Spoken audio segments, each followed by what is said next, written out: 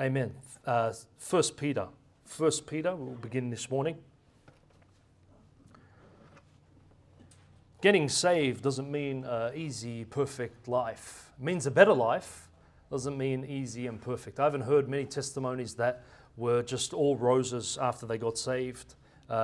Actually, Jesus Christ warns persecution, trials. If you're standing up for Jesus Christ, if you're being a witness, you're going to have to tell people that without Jesus Christ, they're going to go to hell.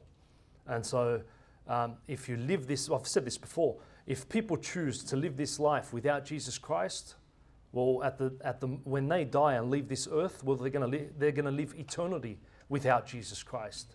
And that place is called hell. And it's unfortunate. God is not willing any should go there.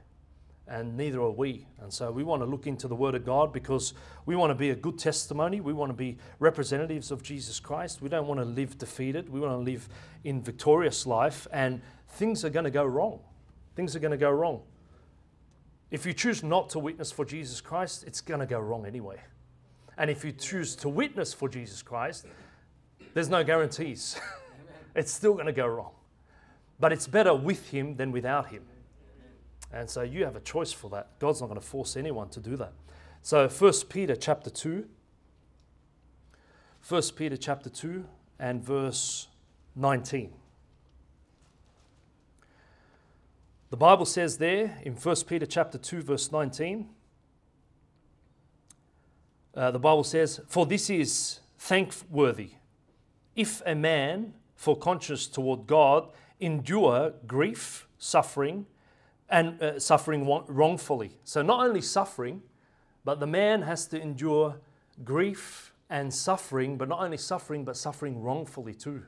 So you doing good to others and getting treated badly in return. So you need to expect that. So suffering wrongfully. Verse 20, "For what glory is it if when ye be buffeted for your faults, ye shall take it patiently?"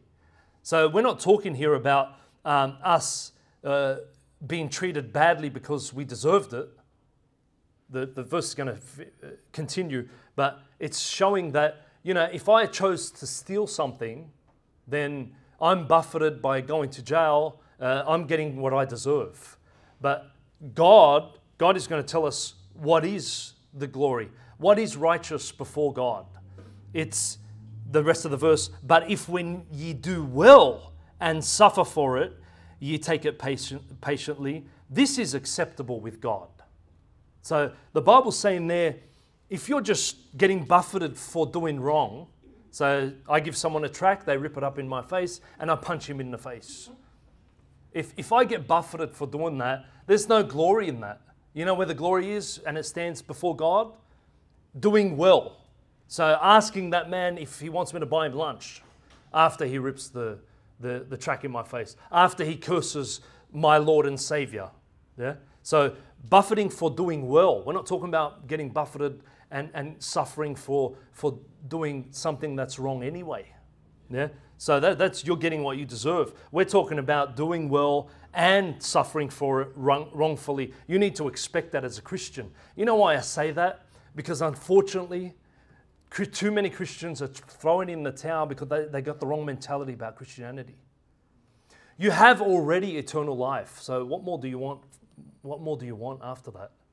It's not promised that you're on your way to heaven and you're going to have everything work out perfectly on the way there.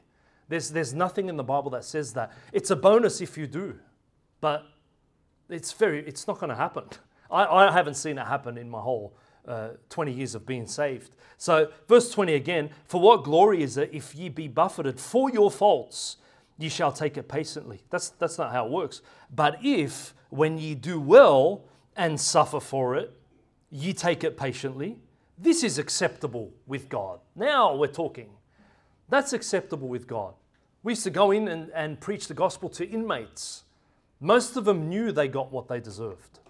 They already knew that. Now, if you're in there innocent, really innocent, because some other ones always say that they're innocent and they don't deserve it. But if you're in there and innocent, now that's a different story. And so you're going to live your Christian life, and if you're following Jesus Christ in any form, in any way, You're going to be telling people about the Lord Jesus Christ, telling them that they have guaranteed eternal life, everlasting life, and the return on that is not always going to be a good return. So don't expect a good investment. Your investment is already paid for. Your inheritance is already paid for when you got saved. And you already have eternal life, and that's guaranteed. But don't expect that you're going to have a happy, easy, no troubles life. And like I said, it's not a common sermon that we're going to preach today, but it's reality. It's reality. And we haven't finished the passage yet. Verse 21, for even hereunto were ye called. Hey, you're called to suffer for doing well. So remember that verse 20 as you read, because all of it comes together like no other book. This King James Bible is written like no other book. This is not, when you read this, you shouldn't be reading this like a novel. You should be reading this as God orchestrating perfectly in order for doing well. Yeah, verse 21, you're going to suffer for doing well, and you need to take it patiently, and you need to remember that it's acceptable before God. Verse 21, for even hereunto were you called. So you should already know this. Because Christ also suffered for us, leaving us an example that ye should follow his steps. That's why we keep on repeatedly saying, follow the Lord Jesus Christ. Because when you get saved, you should already know that you're going to be buffeted, you're going to suffer for doing well, and straight away, the Bible doesn't leave you with no hope. The Bible leaves you with hope. And that's why you need to be saved first. So if you're not saved this morning, please come and see me. If you haven't put your faith and trust in the Lord Jesus Christ for your soul's salvation, please come see me, because none of this applies if you're not saved, because it's all based on the death, the burial, and resurrection of Jesus Christ. And so you need to have put your faith in that, because every example in the Bible is always pointing back to Christ, because He's our Lord and Savior. And so it's doing that exactly here. 21, for even hereunto were ye called, because Christ also suffered for us, leaving us an example that ye should follow His steps. So following His steps means that you're going to trust Him come what may. Whatever comes in your life, and most of the time it was because I spent my first 23 years rejecting the Lord Jesus Christ, and then when I got saved at 23 years. So most of those consequences are still coming now. Most of those troubles are still coming now, and most of the time troubles are coming because I wasn't totally faithful in my 20 years of being saved. But we're going to see this morning, even if you are the Apostle Paul, even if you are, there's still going to trials and troubles. And so our first point this morning is, look how the Bible points at Jesus Christ. It gives you're going to suffer for doing well. When you do well, you will suffer for it. And it points to Jesus Christ, because what bad did He do?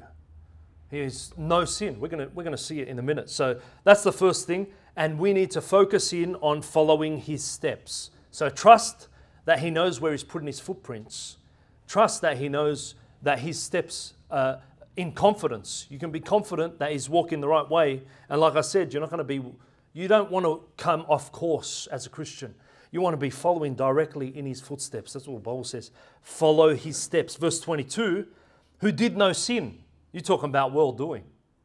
You're talking about doing well. He did no sin, and He still suffered for us, leaving us an example. Verse 22, who did no sin, neither was gall found in His mouth. He not only did no sin, but nothing came out that was wrong out of His mouth.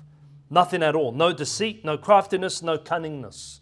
Nothing at all came out of His mouth. That's the example, Christian, that you're following. That's the example you're following. 23, who when He was reviled not again. He didn't get abused and attacked and then went and abused and attacked back. He told Peter to put the sword back in, where he could wipe out. We spoke about this on a Wednesday night. At that point, at his weakest point, he could have wiped out the whole population on this earth right now. When you add up, when He says legions of angels can come at His service. And so He doesn't need to attack back or abuse back. Neither should we.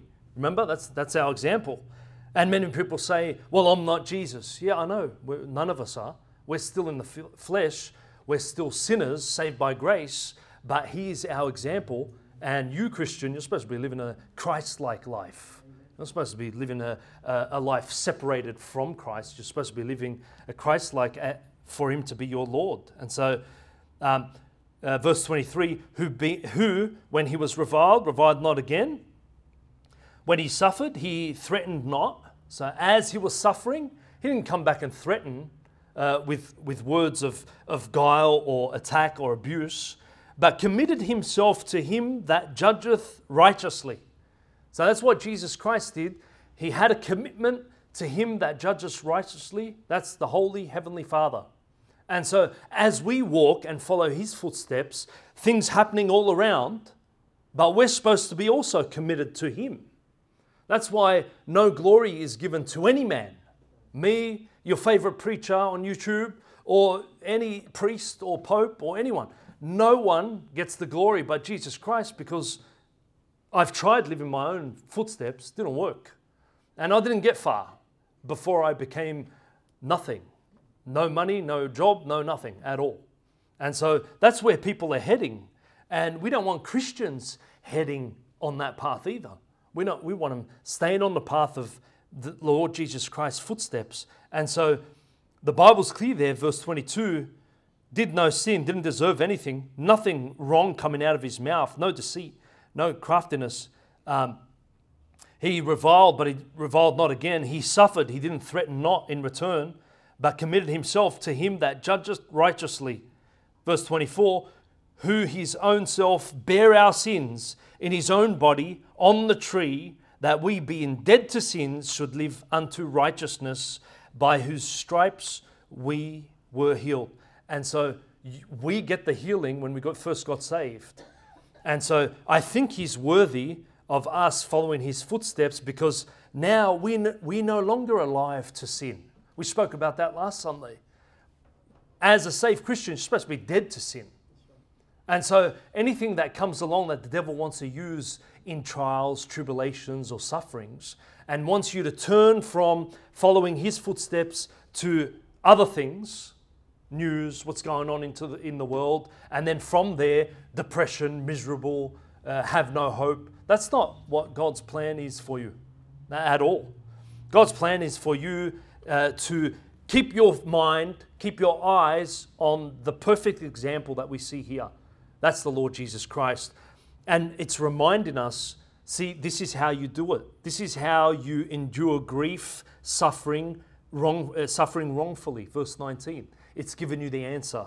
Remember that He bore your sins in His own body, not His own. So He's not a sinner. We had one man on the streets yesterday.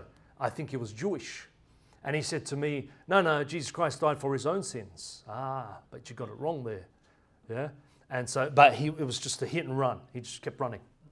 And well, what do? You just keep preaching. Yeah. And so he obviously doesn't know this verse, and he wants to reject Jesus Christ for some other religion, whatever it may be. And so that no other religion is going to guarantee you everlasting life, but what the Bible says and what Jesus Christ did for us. And so the Bible's reminding you, you've got better things to worry about than grief and suffering wrongfully. They're but for a moment. We're going to see that in a minute if we get there. So reminding you that Jesus Christ, and by His stripes you were healed. Verse 25, for you were as sheep going astray. Praise God. We were going astray, and that's past tense. But if you trusted the Lord Jesus Christ, what are you now? But are now returned unto the shepherd and bishop of your souls. Jesus Christ saves souls. He saves sinners. He reconciles you to a holy God. And He's the only way. No other man, no other person. And the Bible's reminding you of that so that you can endure through your grief and suffering wrongfully. That's what the Bible wants you to do. Many examples of Jesus Christ. Let's look at one. Matthew chapter 3, just quickly. Matthew chapter 3. Many examples of men serving God, giving to God, witnessing for Jesus Christ himself, great celebration, great thing that happened, and then almost immediately something bad happening. Let's read it. And many testimonies that I've heard, get saved, few months of a stage of great fellowship with the Lord. Whatever you want, Lord, I will do. Thank you for saving me. Great appreciation. And then 2-3 months later, troubles, trials, temptations, and it's a very common testimony. But that doesn't mean you have to do that. If you're still a fairly new Christian, or if you've been going on strong, you don't have to fall and get back up. You can just stay up with the Lord Jesus Christ and follow in His footsteps. But you need to have your eyes in the Word of God.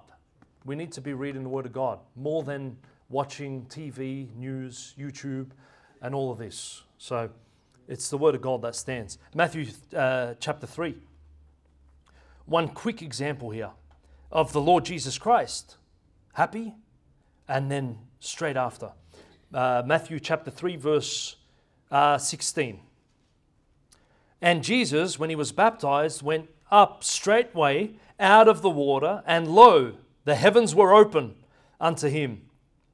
And He saw the Spirit of God descending like a dove, and lighting upon Him. And lo, a voice from heaven saying, This is my beloved Son, in whom I am well pleased. You can imagine being there. Heaven's open, light comes down, voice comes straight out of heaven, and says, This is my beloved Son, in whom I am well pleased. What a great rejoicing time. Amen. One verse after that, chapter 4, verse 1. Then Jesus was led up of the Spirit into the wilderness to be tempted of the devil. How's that? Straight away, the next chapter, which I don't split chapters up, I believe verse 1. Straight after this blessed time, now Jesus is led up of the Spirit into the wilderness to be tempted of the devil. How's that? And the Bible's telling you that that was the agenda, but it doesn't mean it succeeded. That was the point. God wanted to show that God manifest in the flesh has the power to defeat the devil. And so verse 2 says, and when he had fasted 40 days and 40 nights, he was afterward and hungered. Jesus Christ in His humanity was hungry. God manifest in the flesh was hungry. That's to show you that He felt every bit of that cross. It wasn't like He wasn't feeling any of it. He sweat drops of blood in the Garden of Gethsemane. He can feel all of this. He asked, let this cup pass from me. He got hungry and he thirsted. God manifest in the flesh. And when the tempter come to him, he said, verse 3, If thou be the Son of God, command that these stones be made bread. What a coincidence. Tempter comes, the devil himself knows that Jesus Christ was fasting 40 days and 40 nights and says, why don't you make some bread and just eat it? What happens to the Christian after he gets saved? He or her commits, that person commits to God. What happens after that? Devil comes and says, I think you're making a big deal out of nothing. I think you can have a beer here and there. I think you can sit back and relax. You don't have to be too much for the Word of God. You don't have to be too much. There's many other Christians, look, they're not doing that much. You don't have to go all the way. And that's what the Bible hasn't changed. The devil hasn't changed. Sit back, relax, have a smoke, have a drink, enjoy your life, watch a movie, and what happened? I'm not saying that you guys can do whatever you want as Christians, but what we're trying to do is, just because I fell in a ditch, we don't want other people to fall in the same ditch. And so what started then? What started? One cigarette, one beer, and then other temptations came along, because just the Bible says be sober. I take that, not be sober, not even for 1%. We've spoken about that before. That means, to me, be sober 100%. Because when I fell in the ditch, I started to think, just one. What's wrong with one? And then that one turned to two. And as a saved Christian, The same principle that the devil said here. You've committed, but come on, you can't be too much. And as a saved Christian, started to contemplate drinking again, because 2 became 3, became 4. And then started to think, hey, how I used to have a weakness of gambling. And I used to think, oh, why not put 50? Then the Lord came down with his rod. And you don't need to learn the hard way, Christian. You just need to learn from the Bible. You don't learn from other people's lives and say, well, he got away with it. Maybe I can get away with it. You need to learn from the Bible. The principle of the devil here is to tempt Jesus Christ in the weakness that he had after fasting 40 days and 40 nights. He went straight to bread. Why didn't you just make bread and eat? Verse 4, but he answered and said, it is written, man shall not live by bread alone, but by every word that proceedeth out of the mouth of God. Hey, how's that for a good teaching? Amen. So how about we not have lunch and just have another preaching? No, Jesus Christ's not saying that. He's saying you should be putting the word of God first. That's him too. The word was made flesh and dwelt among us. So he's saying, he answered and said, man shall, and he, you know what he's doing? He's using the word of God to battle the devil. He said, it's already written. Yeah, this is not something new. It's already written in Deuteronomy 8:3. And so he's saying, man shall not live by bread alone, because the devil's going to come and tempt you with something temporal. He's not going to come and tempt you with eternal. He knows, if you're a saved Christian, he knows you're already saved. His aim is just to bring you down. His aim is to stop your mouth from telling others about Jesus. And what's the first thing he's going to do? He's going to tempt you on your weakness. Amen. That's not what we want. He said, Jesus Christ said, and you should say as a Christian, yeah, I don't want my pleasures and desires of my heart. I want what Jesus wants. I want to follow his steps, 1 Peter. And everything that happens around me, all the temptations that come along. Look, if you've got $10 million in the bank and you get a bill of $1,000, $2,000, no problem. You just pay it. $10,000, no problem. I've got $10 million, I'll just pay it. But if you have $20,000 in the bank and a bill comes at $10,000, now you're shaking, because that's half of your savings going to be gone. In Jesus Christ, you don't have a limited amount. You have more than 10 million in the bank. You have eternal life. These temptations and troubles and trials that come your way, just pay them off quickly and get them out of the life. Just ignore them. You can just ignore them completely. When that man has $10 million in the bank, he can just pay it without getting fazed. As a Christian, you shouldn't be fazed by any of the suffering, grief, suffering wrongfully. Okay, we understand. It's not fair. But life isn't going to be fair. There's no promise in the Bible that life is going to be fair. You know what's fair? Jesus Christ dying on the cross, being buried 3 days and rising again. That's what's fair. And he did that for you to guarantee you eternal life. You can't lose that. Amen. I've told Christians that have just gotten saved, you have a choice.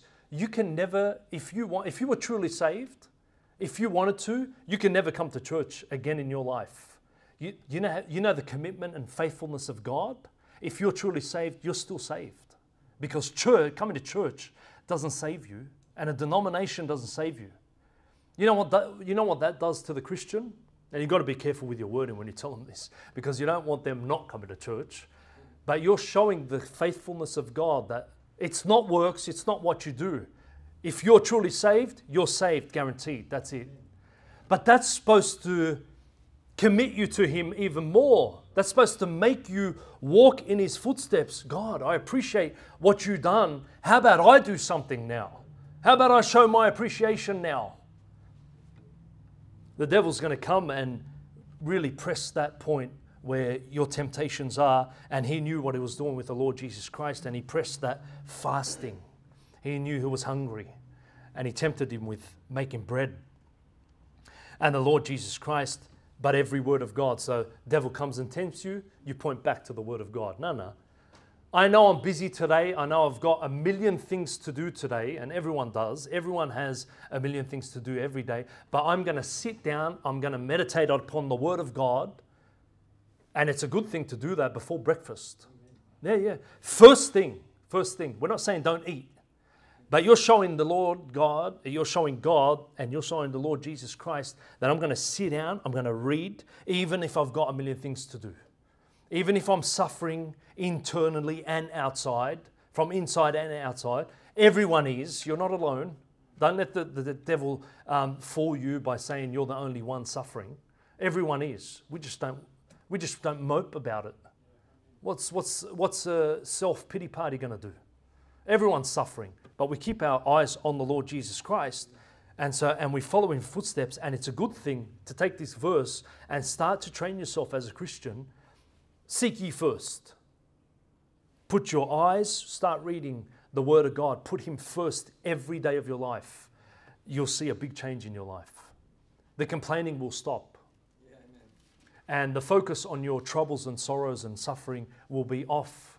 You won't be focused on that anymore. Because like I said, everyone's got that. But it's what you focus on. The world says focus on yourself. We say focus on the Lord Jesus Christ. Because yourself is going to fail you one day. Jesus Christ will never fail you.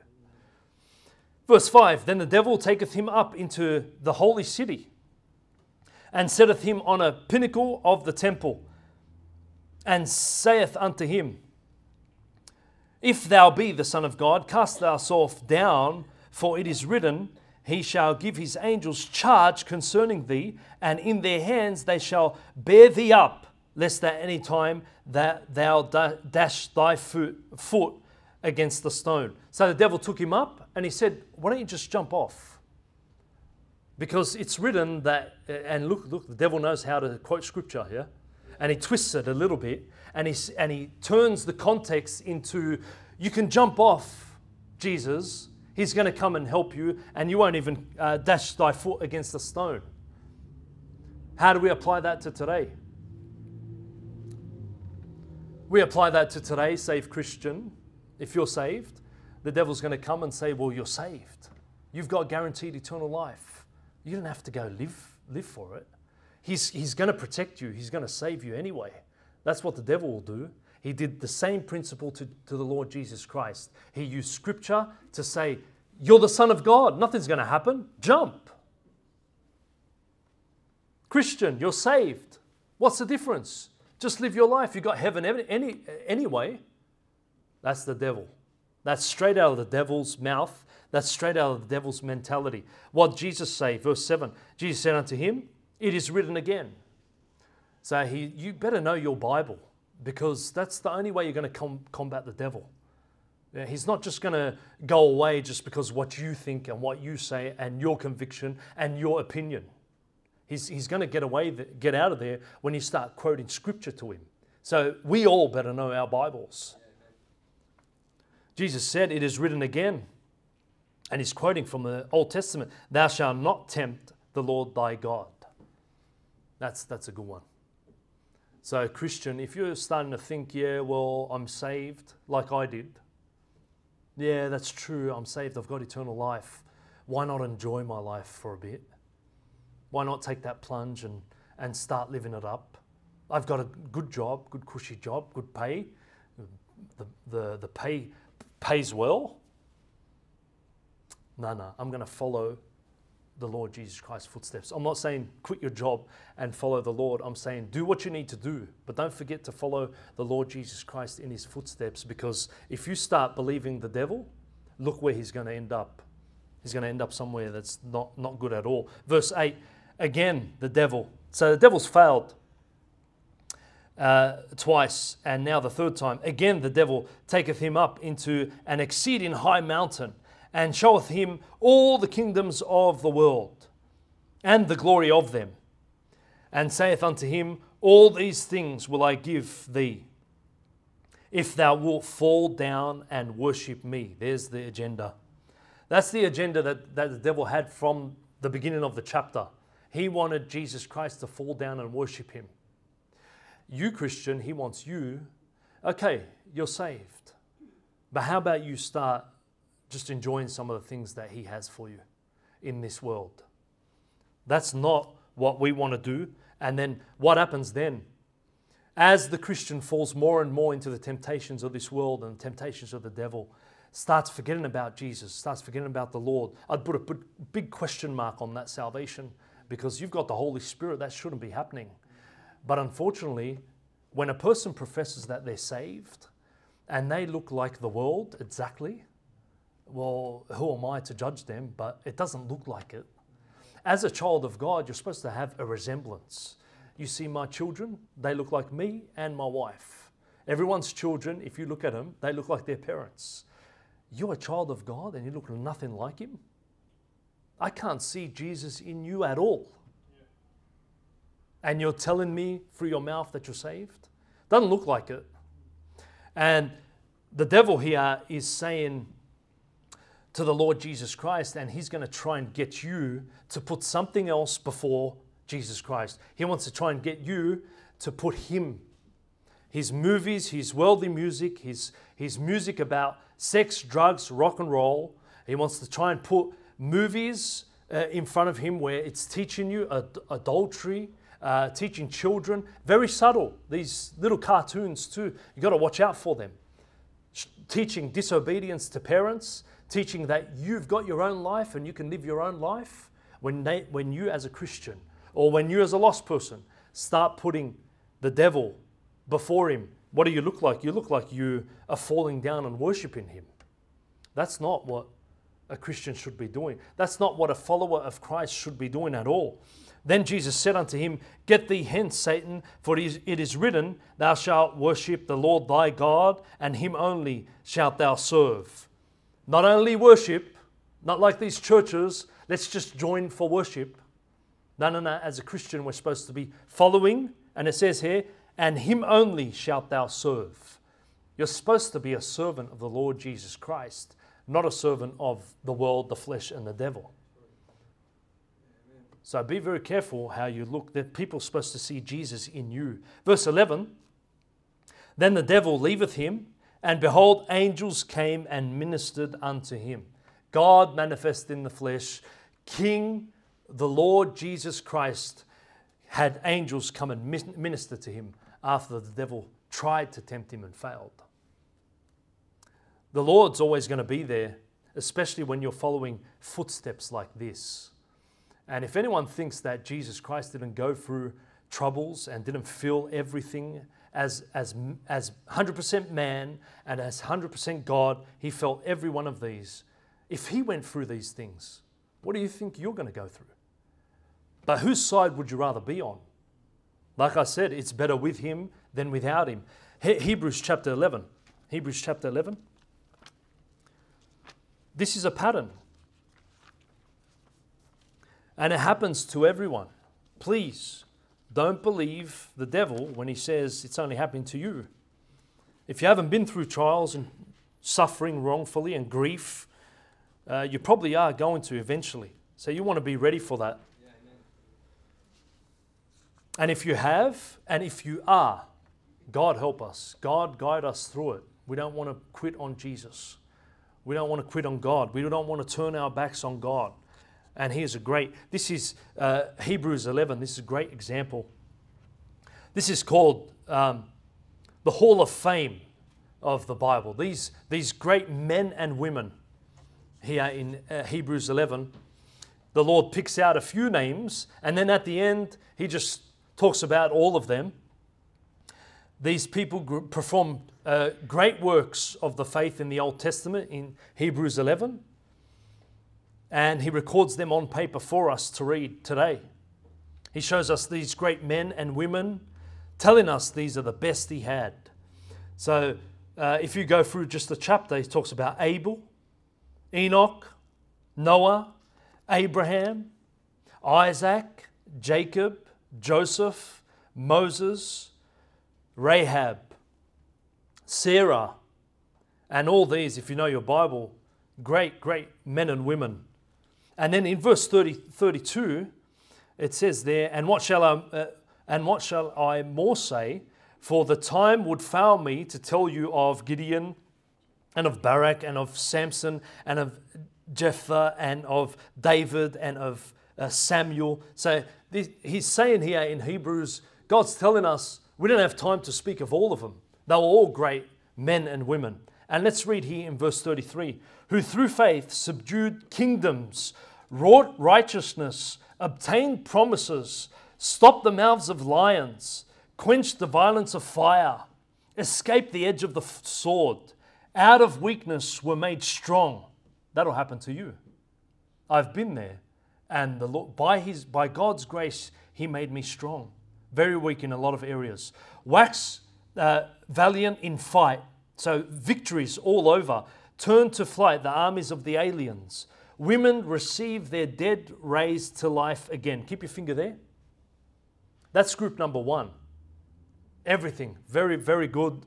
Very great victories. Weakness turned to strength. And then the Bible says there in verse 35, midway, and others were tortured. So some victories, some God with them, but God is with them here too. And we know from Paul, Peter, their deaths weren't the greatest. And so here it's telling us of Old Testament people also going through, it says here, group 2, this is group 2, and others were tortured, not accepting deliverance that they might obtain a better resurrection. So they were in torture and they refused deliverance from that torture because they wanted to obtain a better resurrection. The everlasting life resurrection, the one that comes with Jesus Christ.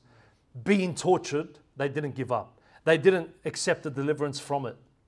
Verse 36, and others had trial of cruel mockings and scourgings, were moreover of moreover of bonds and imprisonment. Anyone here gone through that torture? Anyone here gone through mockings, scourgings, been in bonds, been imprisoned for the sake of the gospel? We got nothing to complain about. Verse 37, they were stoned. Anyone been stoned? They were sawn asunder. You think the Bible's just making up stories? This happened. This happened for great men and women that stood up for God. And the whole chapter talks about by faith. All this was done by faith. We have seen the cross. We're going to get to that in a minute. It hasn't finished. These people went through stonings, sawn asunder, verse 37, tempted, slain with the sword. They wandered about in sheepskins and goatskins, being destitute, afflicted, tormented, of whom the world was not worthy. So the Bible's telling us, and the Holy Spirit is narrating to us, the world wasn't worthy of all these men and women. They wandered in deserts. How'd you like that? That's not a 5-star hotel. They wandered in deserts and in mountains and in dens and caves of the earth. All having obtained a good report. Verse 39, the Bible says, every one of these people, men and women, great men and women of God, that by faith trusted God before the cross. It's talking about Old Testament. It says, and these all having obtained a good report through what? Through faith. Through faith. Through faith in the true God of the Bible, through faith in the true God of the Old Testament, they got a good report. And it says there, received not the promise. They hadn't seen the Messiah yet. They hadn't seen the Lord Jesus Christ come and as the Lamb of God, which taketh away the sin of the world. Verse 40, God having provided some better thing for us. You got no excuse. God provided a better thing for us. And he's talking about after the cross in Hebrews in the New Testament, that they without us should not be made perfect. But you are. You are made perfect. Christian, you got compared to them, you got no excuse. You've got no excuse at all. You've got Jesus Christ, death, burial, and resurrection. You've got the Comforter. You've got so many things that we have already preached on. Only when the Bible talks about what God has given you as a Christian, you have access to the Father direct. Direct access to the Father through the Lord Jesus Christ. Any issues you have, you go straight to the Father. You don't need to pay for a counselor. You don't need to pay a psychologist. You can go straight to the Father. We are reconciled to God. We are adopted into the family of God. We become a child of God. We have an inheritance, joint heirs with the Lord Jesus Christ. If you remember the last sermon a few weeks ago, we had more to this. We are elected of God in Christ Jesus. We are sanctified through the Lord Jesus Christ. We no longer have to suffer under the rules and the flesh and the devil and this world. We can be sanctified, separated in Christ Jesus. Our life is in heaven, already got citizens of heaven, already have mansions getting built for us. That's the promise of the Lord Jesus Christ. We are made new creatures. We don't have to fight with the old. We are royal priesthood. We are made servants of God, no longer to be servants of sin. And there's more. We'll preach that in the coming weeks. And so we have all that and more. 2 Corinthians 11. 2 Corinthians 11. Almost there.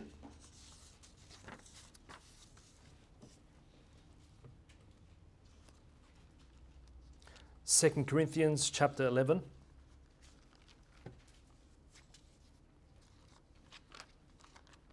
Just quickly, Paul also had to go through many things here. 2 Corinthians 11, verse 23. And Paul's saying here, he's telling the church, why are you listening to them that treat you badly? Why are you listening to other people and not listening to me? By inspiration of the Holy Spirit, I'm writing you this epistle. And he's saying, you're listening to other people.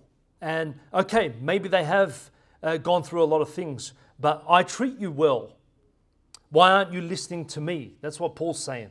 Listen to me because I did more than they. He's not boasting. He's telling them what he has done for them as a church and for God. He's proving a point here.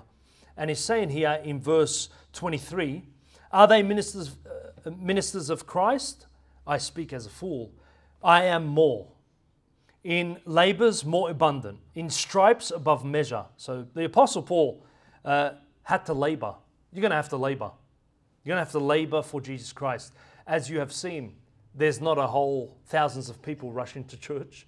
There's not a whole thousands of people rushing to get saved. You're going to have to labor for that. You're going to have to see sometimes no numbers at all. Sometimes you're going to see rejections totally. What do? Pack up and go home? No. The Lord, the Bible's warned us of that. And praise God for my Bible college, they warned us of that too. Don't go out expecting that there's going to be 50, 100 people straight off the bat. You're going to have to labor. So Paul's saying he labored more abundant, in stripes above measure, in prisons more frequent, in deaths often. He faced death many times. I don't think any of us have. Prisons frequently. Verse 24, of the Jews, 5 stripes received I, 40 stripes save 1. So 5 times of the Jews. So he's getting beaten. 25, thrice was I beaten with rods. Once was I stoned. Thrice was I suffered shipwreck. A day and night I have been in the deep. In journeys often, in perils, that's life-threatening danger, risk and destruction. In perils of waters, in perils of robbers, in perils of mine own countrymen. How's that? His own countrymen. He was in danger, life-threatening from them. In perils by the heathen, in perils by the city, in perils by the wilderness, in perils in the sea. So he's not having a good time. In perils among false brethren. Did you see that? So you've got to watch yourself from without the church and within the church. Yeah? False brethren. See, this is why we preach heavily on the church being united one and being in the body, but you can preach all your life. Timothy went through it. Paul went through it. Best preachers in the New Testament. So, of course, we're going to have it. And so we're not going to want pearls from among false brethren, from false brethren. So you're going to have to watch that. Also, 27. In weariness, in painfulness, in watching often, in hunger and thirst, in fasting often, in cold and nakedness. Beside those things that are without, here it is, he's talking about beside those things that are trying to get into the church. So he's saying, beside those things that are without, that which cometh upon me daily, the care of all the churches. So on top of all his suffering and wrongfully suffering and his grief, his care for the churches is the biggest burden. It's the biggest one. And I know that because the care of this church comes upon me every day of the week. And any pastor that cares for the church would have the same thing. But praise God, this is in here, so I can know that the Apostle Paul went through the same thing. I'm not alone. And you're definitely not alone when you're following the footsteps of Jesus Christ. Verse 29, who is weak and I am not weak. He's saying, the weak, he was weak with them. Who is offended and I burn not. People getting offended in the church, people that are weak in the church. The pastor and other brethren and elders also share that burden with them. It should be a bother to you when people talk bad about other Christians. And when they're getting offended, it's like I'm getting offended. And I'm going to have to run for that counsel. I'm going to have to run and give them the help that they need. Verse 30, if I must needs glory, I will glory of the things which concern mine infirmities. He had infirmities. He had weaknesses. He had feebleness. He had defects. He had imperfections. He was just a man. I don't agree with people holding up the Apostle Paul. Yes, he was special. But we hold up Jesus Christ and him alone. Paul said he is chief of sinners.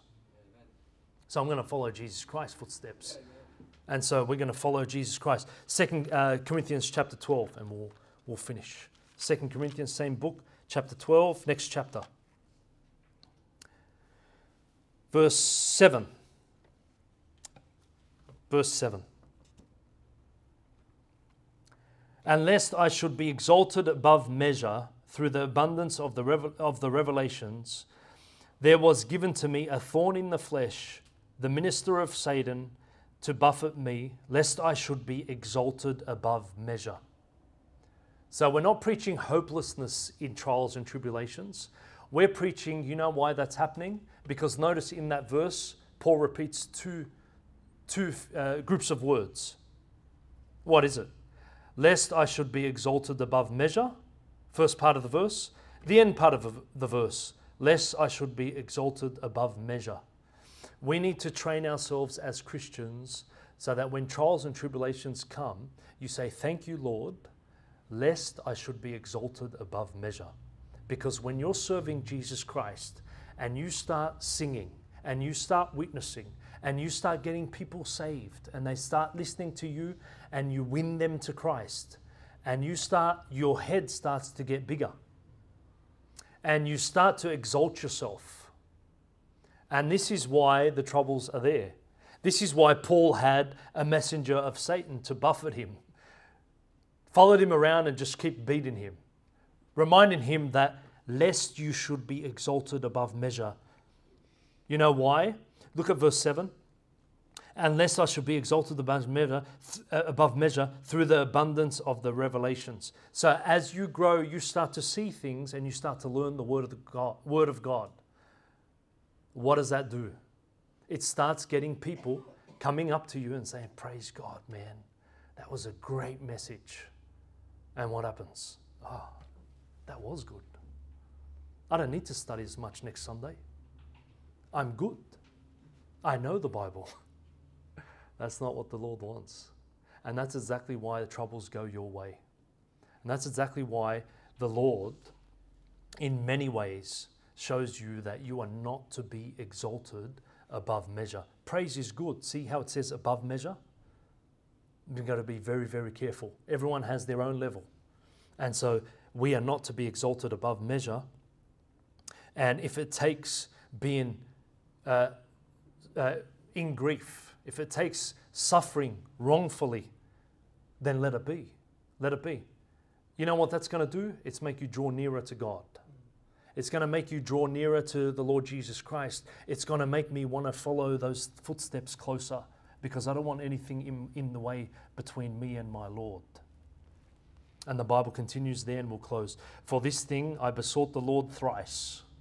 Paul besought the Lord thrice, and he asked him, and he said, that it might depart from me. So be careful what you pray about. Paul asked the Lord that this buffeting from this messenger of Satan might depart from him. And you can ask that. It's not bad to ask the Lord that. You can ask the Lord to get you that no more troubles come your way. Good luck with that. You can ask the Lord for that. That's fine. But what was the answer? So Paul said, for this thing I besought the Lord thrice, that it might depart from me. Keep praying. You can do more than 3 times.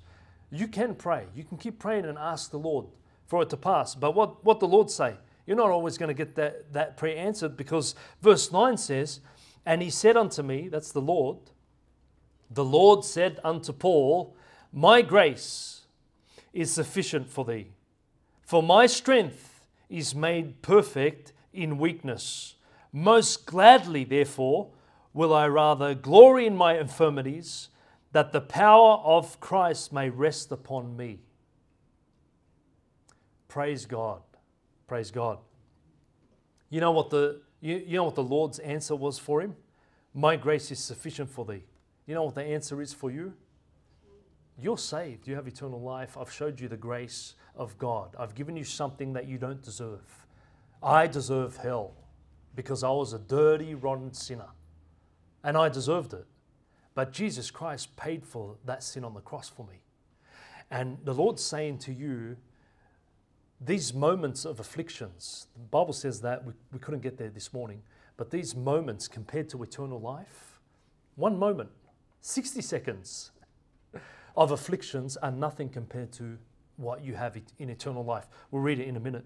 But the Bible says, my grace is sufficient for thee, for my strength, not your strength. God is saying, it's my grace and it's my strength that I want coming through you, Christian. Not your own strength, because that's not going to last. It's not going to get you through the troubles. It's not going to get you through the trials. It's not going to get you through your grief.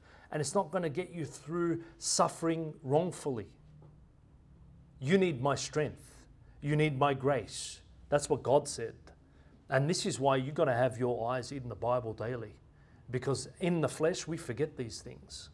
I've read this verse so many times in 20 years and still finding something new in there that will help me. Amen.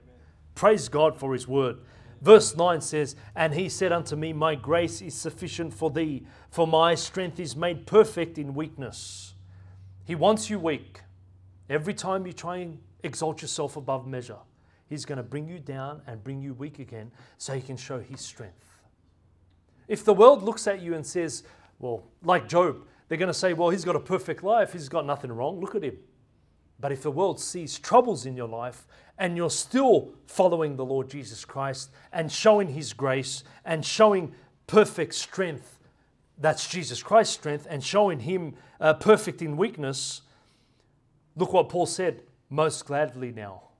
Now, Paul is going to gladly he's going to gladly, therefore, will I rather glory in my infirmities, that the power of Christ may rest upon me. Not your own power, Christ's power. Let's close in the word of prayer.